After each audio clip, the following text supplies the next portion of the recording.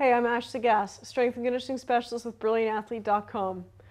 How do you build bigger triceps?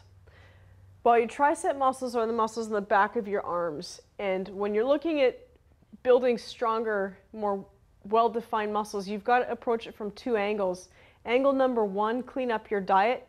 If you're not sure how to do that, just go to brilliantathlete.com, and on the products tab, there's a book called Precision Nutrition. You'll want to pick up a copy of that in order to learn how to eat properly.